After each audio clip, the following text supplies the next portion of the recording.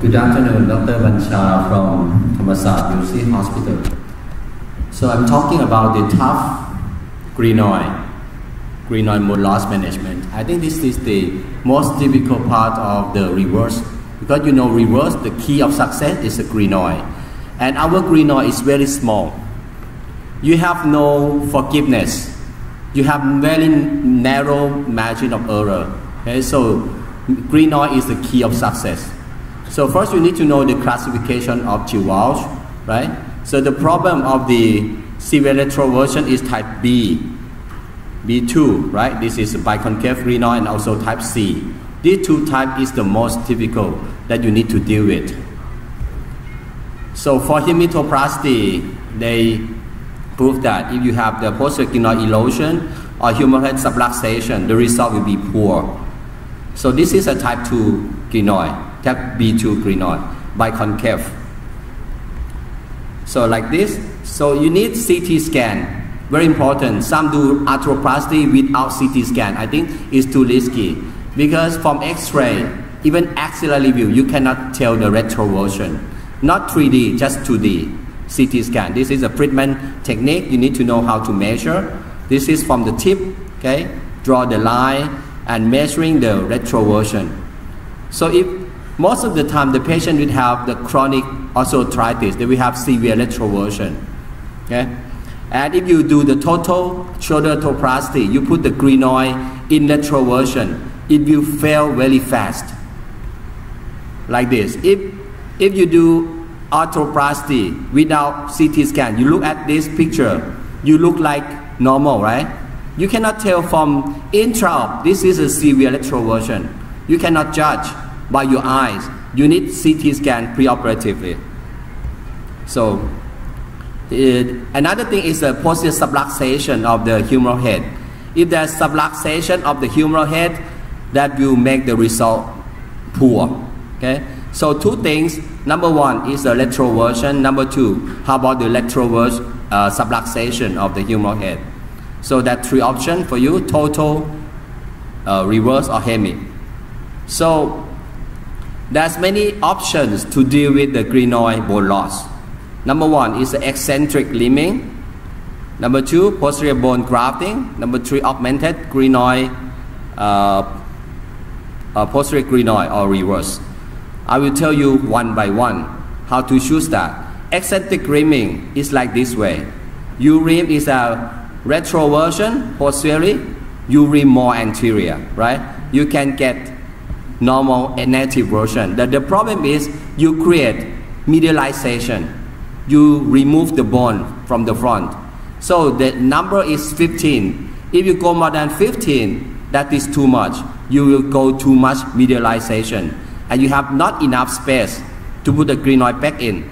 So the number of the peg should be, from this rim, should be at least 15 millimeters. Otherwise, it's not stable enough. Okay? So remember the number 15. The second option is augmented posterior glenoid. So you rim it in the same way. You rim it like native, but you augment posterior. Okay? But there's many literature mentioned that if you have severe bone loss, even you augment, it will be fail over time. Okay? Like this. Okay? You rim like native version and you augment. So in the market nowadays, in Thailand, we have the one company, they have augmented posterior, but the maximum is only 12. Because if you go more than 12, you cannot. Okay, this is in the market, the posterior augmented. Okay. Another option is if you have severe bone loss, even you have intact rotator cuff, just switch it from total to reverse. Indication if you have severe retroversion more than 27 degrees, or you have subluxation more than 80%. So even you do total shoulder, it will be fail. Okay, and this is option for reverse. You take the graph of the humeral head, make it like BioISA. This is proposed by Pascal below. They take the head from the humerus and make it like bone graft, so you can feel the defect. You can change the motion, and you have biologic healing. Okay, this is a BioISA. How to do that? This is the way Pascal below do. They have a special harvester this way. So they can take the graft from the humerus, okay, and also you can make like it wedge shape, okay, to fill the defect. Okay, this is a bio-ISA technique for reverse shoulder arthroplasty. Okay, that way. So this patient, 25-degree osteoarthritis of the shoulder. I just do it last 2 weeks. Good rotator cuff. What will you do?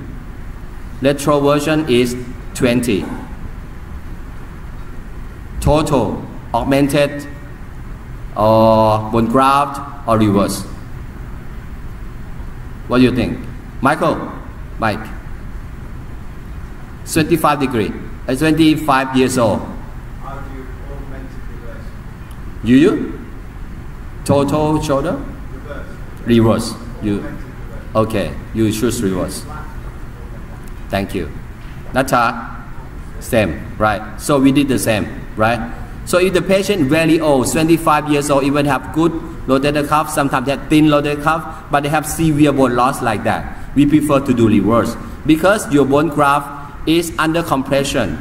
You put this graft, it will heal. But if you put the bone graft for the total, sometimes it resolves because it's under shear force. Okay, it's different. So you can augment if you have some bone loss. You can augment posterior. You can augment superior. Okay, that's also available in the market. These patients, this is the worst one I have. Okay, 40-degree retroversion. Hero. Actually, this is the case from Hong Kong. You remember? Peter, he posted in the group and a lot of discussion. So I said this to Peter. You see, this is he sent me the DICOM file. And this is a comment from Professor Yongali and Juhani. You remember? If you put glenoid like this way, you can penetrate because retroversion is too severe. And from our PSI, we found that this is so big.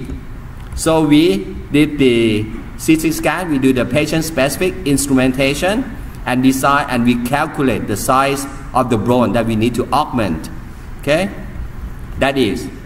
So we found that we need to augment a lot of bone from the back, and we need to remove this part of the bone away.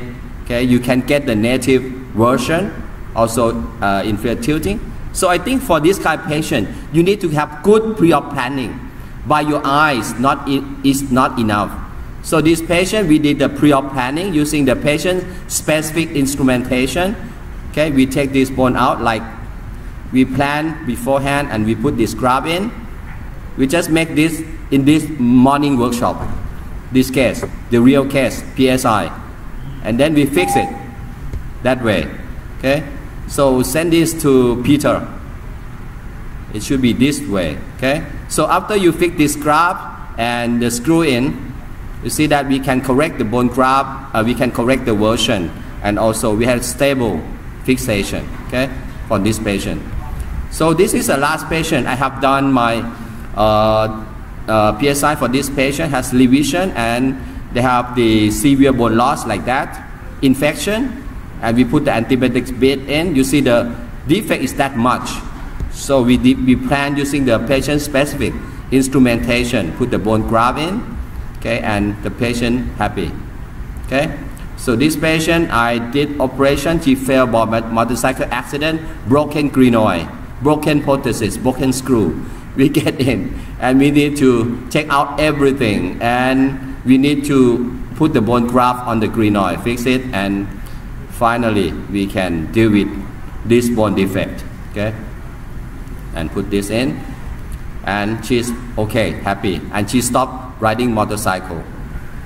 Okay, in conclusion, you need to know valve classification. You have good pre-op planning, CT scan, retroversion less than 15. You can do eccentric rimming, you can do posterior augmentation, but severe bone loss more than 27, I think you should do reverse.